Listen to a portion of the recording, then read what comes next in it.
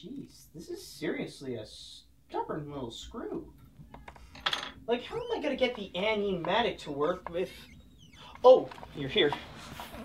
Now, like any other movie out there, you can distinguish which animated film is which by simply looking at the person who made it.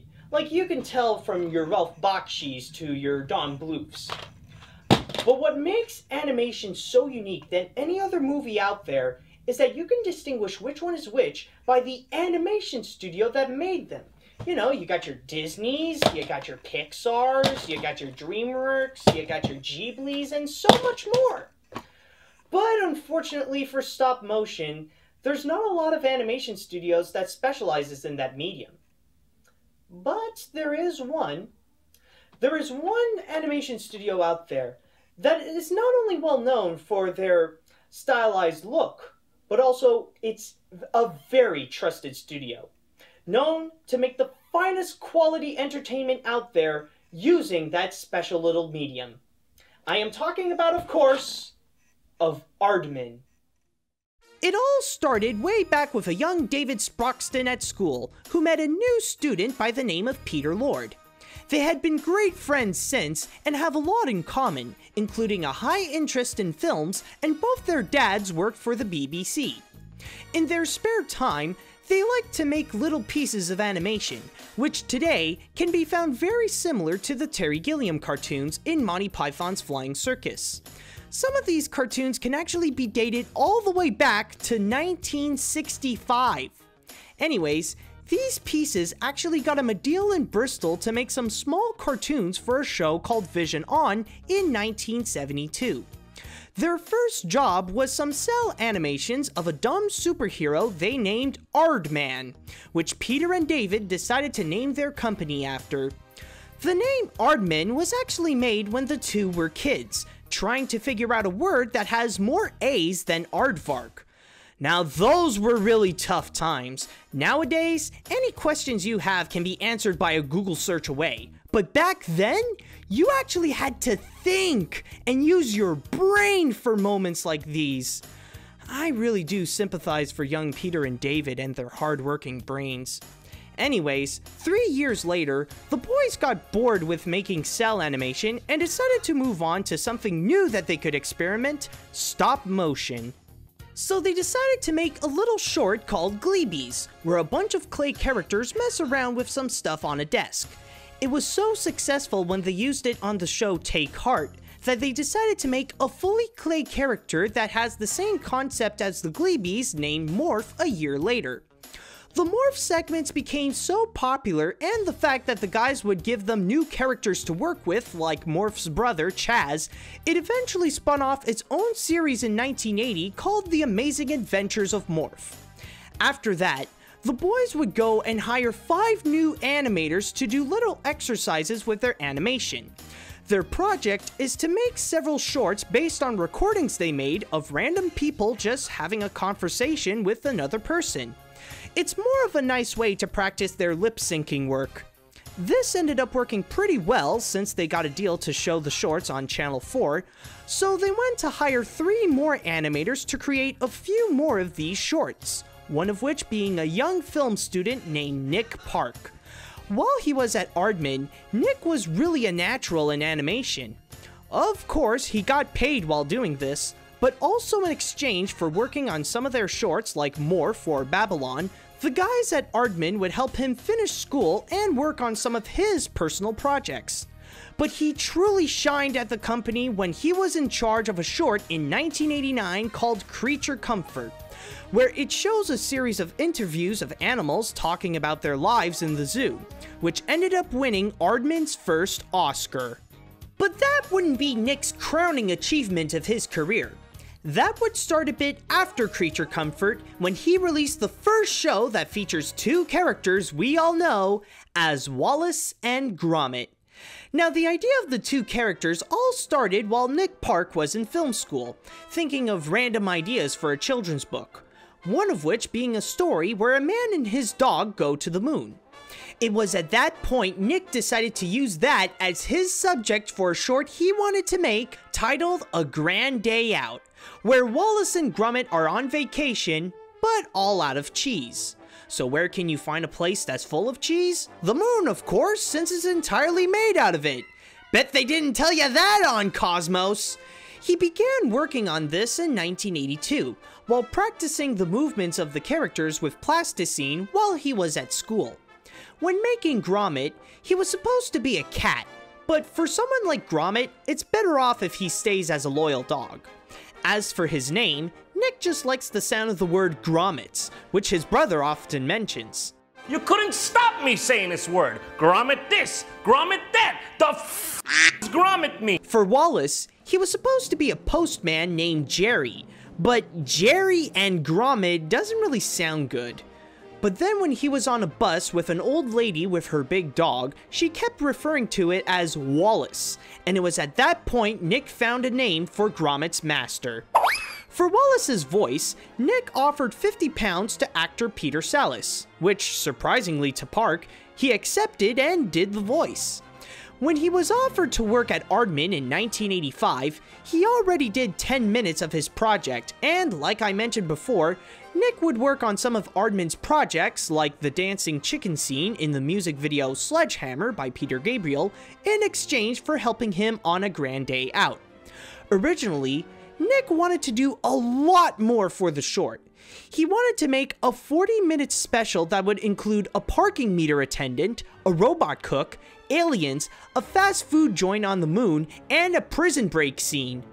But then someone at Aardman gave him a reality check and told him that it would take him forever if he wanted to do all that.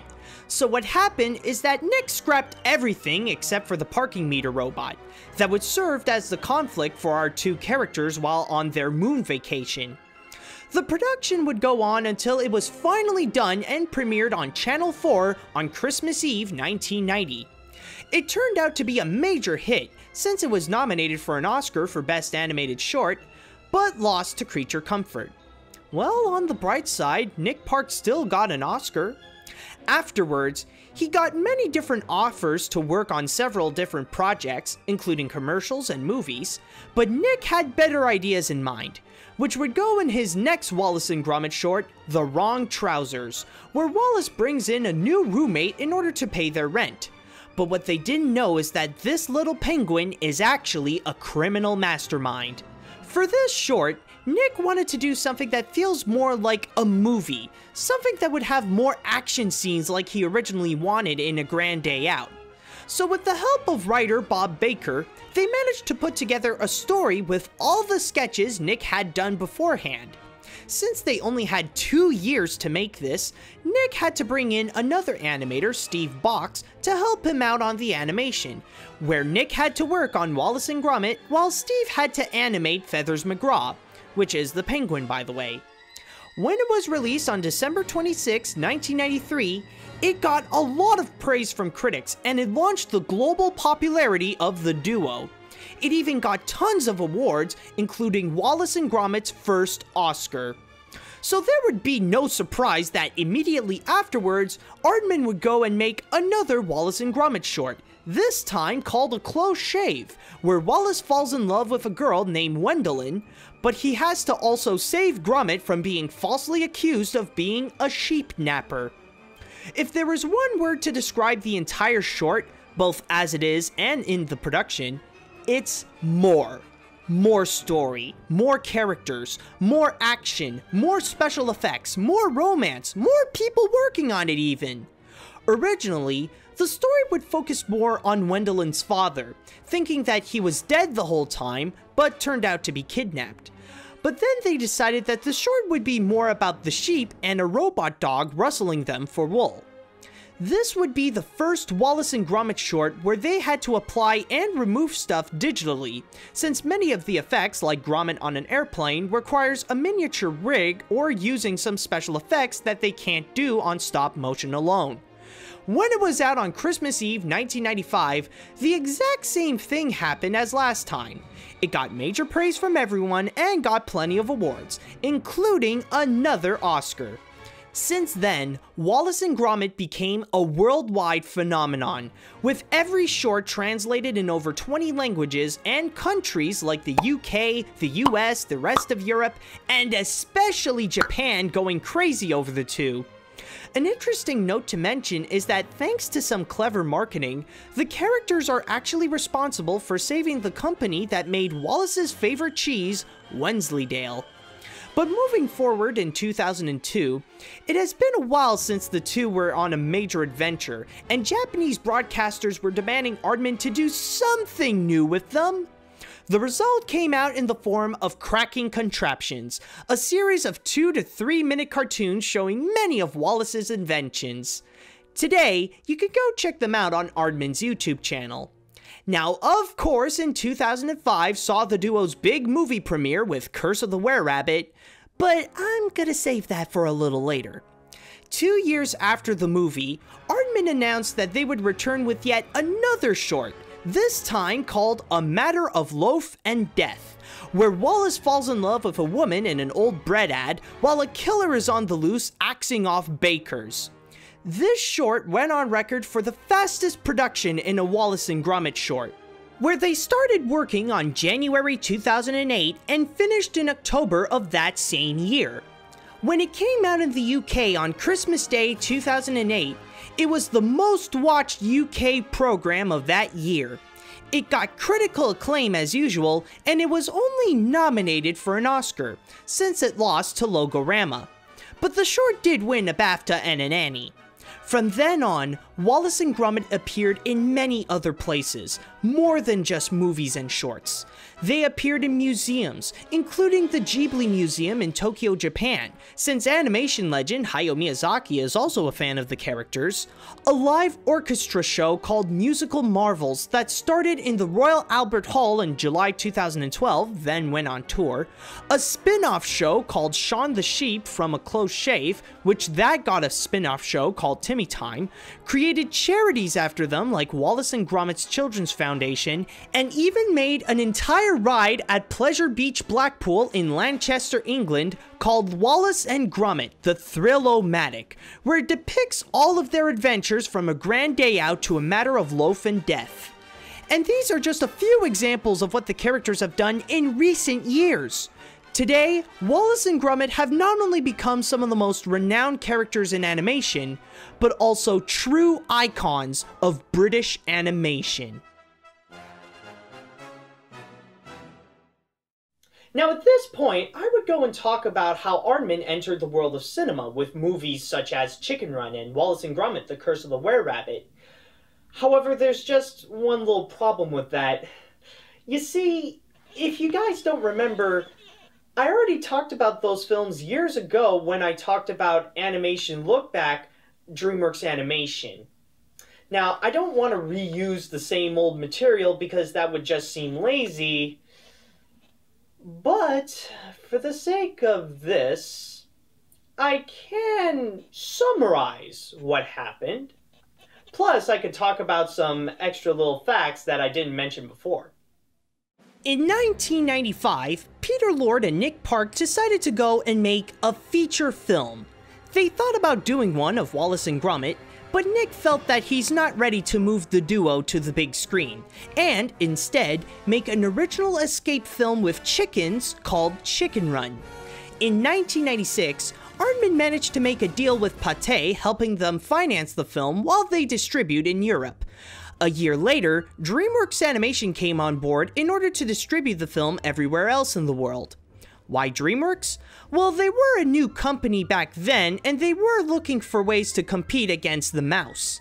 Anyways, when the film was released on June 23, 2000, the movie was a huge success both critically and financially, earning about $225 million worldwide, as well as getting plenty of awards.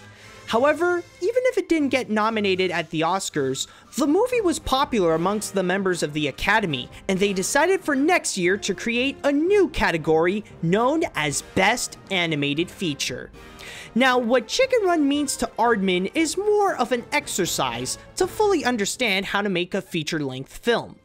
But now that they finally got that knowledge, Nick Park feels ready to make a Wallace and Gromit movie, known as Curse of the Were-Rabbit.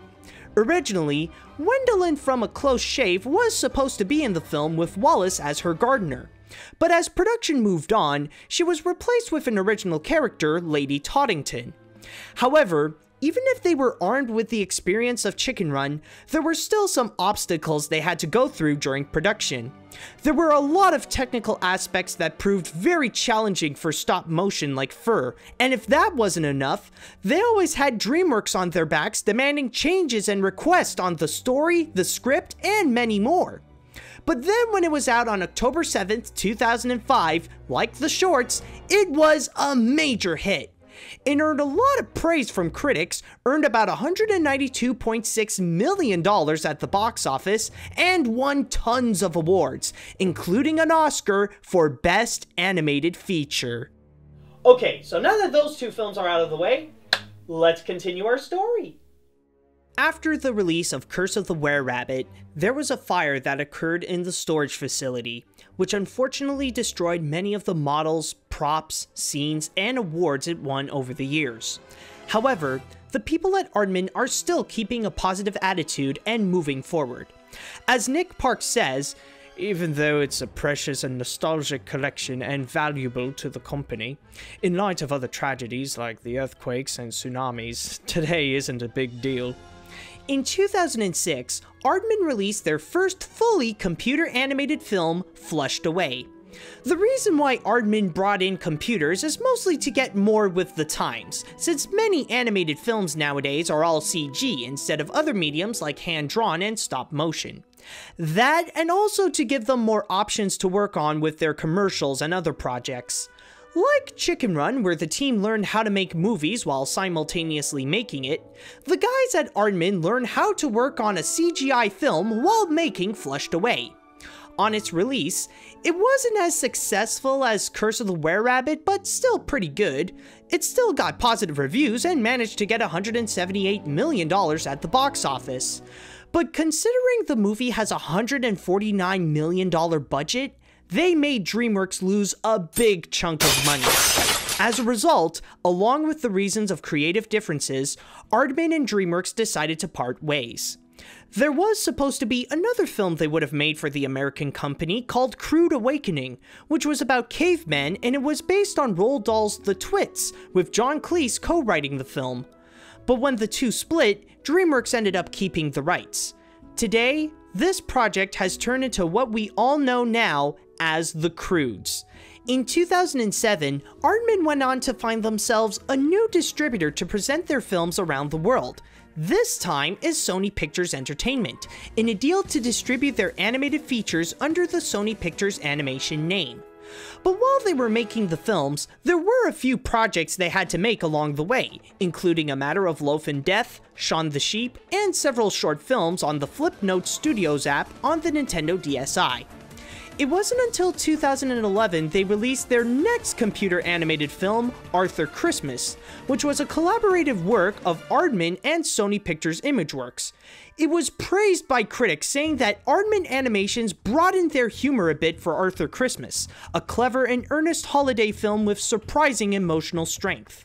But it didn't really do well at the box office, only earning $147 million. But then their next film came in, one that would bring them back to their stop-motion glory, and Peter Lord as the man in charge. That movie was The Pirates, in an adventure with scientists, based on the book of the same name by Gideon Defoe. It's about a pirate captain named the Pirate Captain, how original, who dreams of being Pirate of the Year. But there's just one problem. He's kind of a pretty crappy pirate, and he has really tough competition. That would make an amazing movie, but no. Anyways, with the help of his crew and even Charles Darwin, the captain goes out to win that title by stealing Queen Victoria's treasure. For those of you who live outside of the UK, you might recognize this movie more by its international title, The Pirates, Band of Misfits. So why didn't everyone else get In an Adventure with Scientists? Well, even if Peter Lord said that the title doesn't seem that appealing to the US, several theories have been spreading around about why, all of which regarding about the Americans. Some say that the title was way too long for them. Some say that it was more for the creationists that hate the theory of evolution. Even Quentin Cooper of the BBC thought that it could be because the word scientist is just not a word for Hollywood that sounds cool. So a more better solution would be to replace it with the Band of Misfits? Yes, I'm using crew in the street sense. You. Another change they did, this time just in the US, is replace a few actors. Russell Tovey, who played the albino pirate, got switched with Anton Yelchin, and Ben Whitehead, who played the pirate who likes sunsets and kittens, yep, that's what they actually called him, is replaced with the Today Show's Al Rooker. Although this is more of a stop-motion film, there was a lot of CGI used in the movie, namely for the sea and the backgrounds. In many behind-the-scenes footage like this one, you can see that most of the time, they have to shoot it behind a green screen. The people at Aardman spent a total of 18 months to film the entire movie by shooting 40 scenes simultaneously and capturing about 1 to 4 seconds daily. Just before its release, the movie was already getting itself into controversy because of this scene in the trailer. Afraid we don't have any gold, old man. This is a leper boat. See? The officials at the World Health Organization and the Lepra Health in Action got really offended and even said that it reinforces the misconceptions which lead to stigma and discrimination that prevents people from coming forward for treatment. What happened was that the people at Aardman did realize that the joke was a bit of poor taste, so they made an apology and replaced that clip with this one for the theatrical release. This is a plague boat, old man. I'd give my right arm for some gold. Or my left.